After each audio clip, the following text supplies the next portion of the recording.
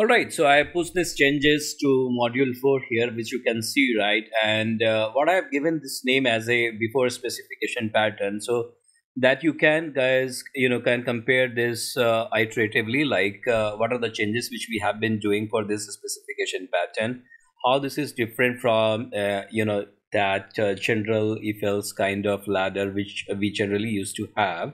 And let's say you like to apply a search by brand, search by type, search by name, and let's say search by brand and type itself. Like, so these kind of combinations we used to have, rely on the if else ladder. And but the best thing is, like, with the specification pattern in place, right? So what we can do is we can define specifications for each of these search criteria in repository interface itself, and we can use these specifications in our service layer to dynamically construct queries based on the provided search criteria itself.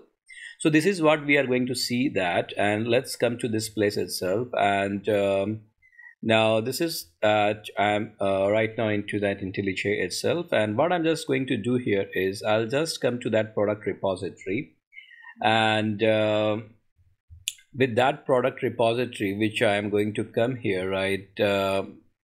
And 1 second, let me just open that product repository where exactly it is. And this is your product repository, of course, and sometimes things are there but you not able to see that. Anyways, just avoid that. So here what we need to do is we need to extend the same, right? So what we can do is, first of all, we need to extend based on this page itself, right? And this is what we are just going to make use of that. And we need to extend this find all functionality, and that needs to support page and of course the specification as well.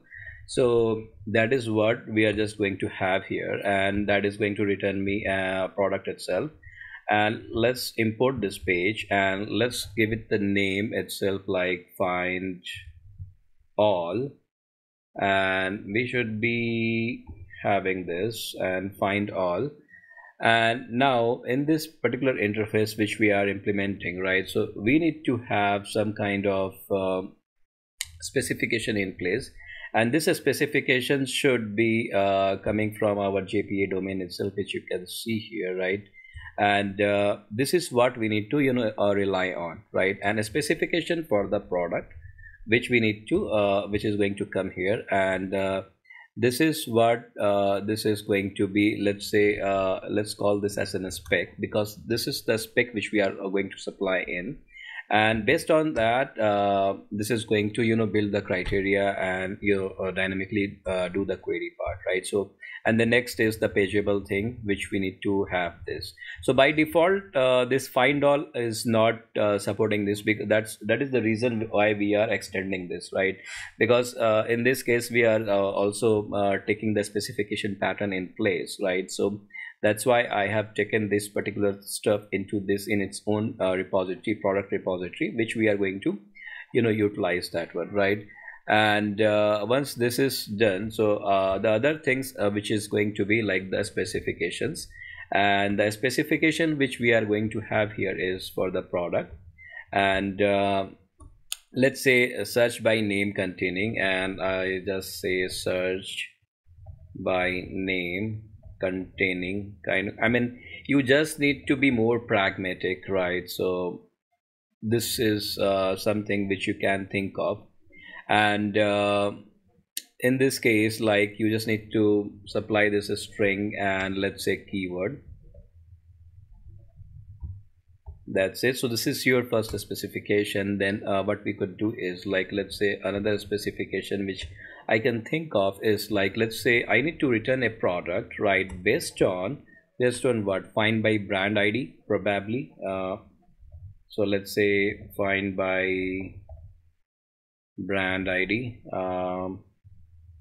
and based on that we can have taken that as an integer, let's say brand ID. And now what we can have is, like, find by type ID. What I can do is, like, I can just simply copy paste and this is also going to return me product itself, but this time this is going to be the type ID, right?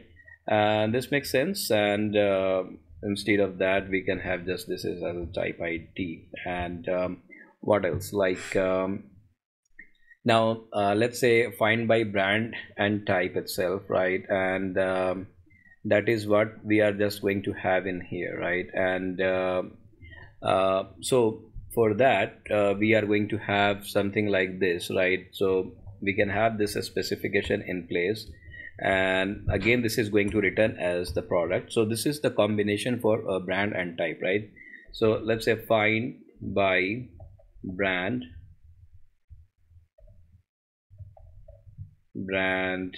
and type probably, and in this case we are just going to have this integer brand ID and integer type ID, right?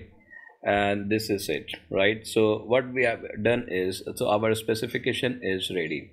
Now what we need to do here is, right, so we just need to go ahead and implement this, right? And into our service layer itself, right? So let's go and implement the same into the next video itself.